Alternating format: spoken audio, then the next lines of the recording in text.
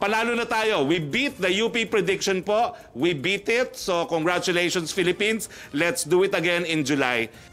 Isang araw matapos ang pagbubunyin niyan, bumisita sa Ocean Adventures sa Subic si Presidential Spokesperson Harry Roque. Mabilis na natanong sa social media kung paano siyang nakapunta roon gayong General Community Quarantine o GCQ pa sa Metro Manila. Katwiran niya, essential ang negosyong pinuntahan niya mula sa Bataan na nasa ilalim ng modified GCQ. Ang biyaheng Bataan to Subic naman ay MGCQ to MGCQ na. Sir, yung mga ganong activity, pwede na ba yun? Sa MGCQ naman po, allowed ng tourism. Ako lang po ang tao doon. MGCQ na rin sa Bataan at Isabela kaya halos back to normal na pero dapat sumusunod pa rin sa health protocols. Inuunti-unti ang pagluluwag para bumalik ang sigla ng mga negosyo at kabuhayan ng mga tao. Pero ang ilang lugar na nasa ilalim ng MGCQ may dumadagdag pa rin ng mga COVID cases. Gaya sa Pampanga kung saan 4 na magkakamag-anak kabilang ang 3 taong gulang na batang babae ang nagkahawaan. Gayon din sa Balete, Batangas kung saan first time may nagpositibo, isang locally stranded individual o LSI. Nagpositibo rin ang isang LSI na umuwi sa Puerto Princesa na naka-MGCQ rin. Ang Metro Manila luluwagan din ba at sasailalim sa MGCQ? Target to MGCQ by July 15, pwede ba yan? Well, ako po, gusto ko na talaga sana, no? Kaya targetin na natin mga kababayan. We really should begin opening. You know, you put NCR, Calabar Zone, that is where the economy is based.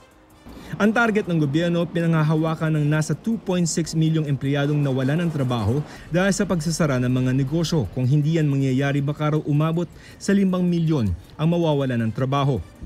From January this year up to this time, we have received from 3,012 business establishment going into temporary closure. Meron din mga 200 plus na business establishment na permanent ang closure.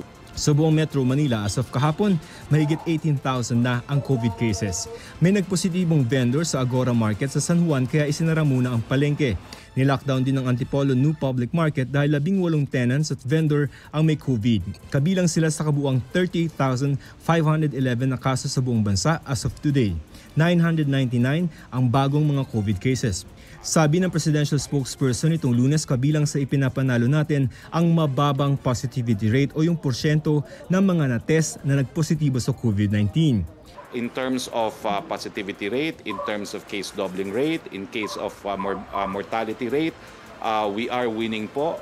Pero sa ipinakitang slide ng Department of Health kahapon, pinuna nito mismo na paakyat ang positivity rate. Sa mismong DOH COVID tracker, makikitang pumalo pa yan sa 9.9 nitong June 28.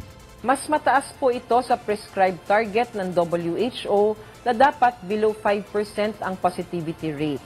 Ang average positivity rate natin ay 7.1%. Mahalaga ang positivity rate para malaman kung tumataas lang ba ang mga kaso dahil sa dami ng natetest o kung tumataas talaga ito kahit hindi dumadami ang natetest. Ayon sa mga eksperto, kung mataas ang positivity rate, hindi yan dahil sa madaming natetest kundi senyales na kulang ang tinitest. Ako si Joseph Morong, ang inyong saksi.